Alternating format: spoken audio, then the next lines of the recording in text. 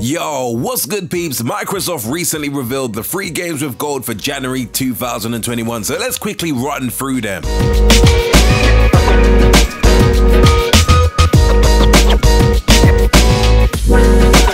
From the 1st of January up until the 31st of January 2021, you will be able to download Little Nightmares for free.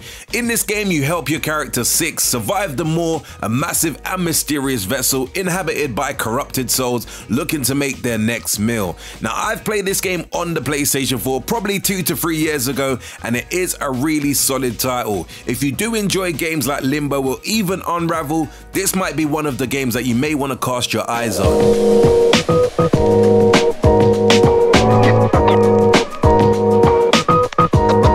From the 16th of January up until the 15th of February 2021, Dead Rising will be downloadable as part of Games with Gold. In this remastered version of the original game, you get an opportunity to survive the flesh-hungry undead mob in the Willamette shopping center using a range of weapons at your disposal. Now, to me, this is an Xbox 360 classic. I absolutely love this game, even though I hated the 72-hour time limit, but I am really looking forward to replaying this gem.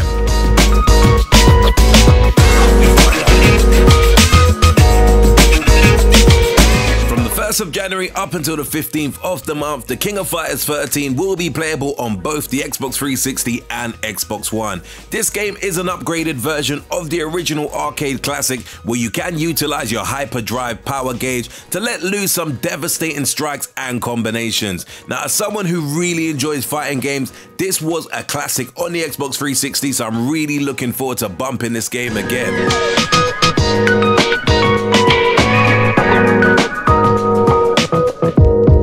From the 16th of January up until the 31st of January 2021, Breakdown will be available to download. Combining hand-to-hand combat, state-of-the-art weapons, and an intense storyline, embark on a thrilling and suspenseful search for the truth in this first-person action-adventure title.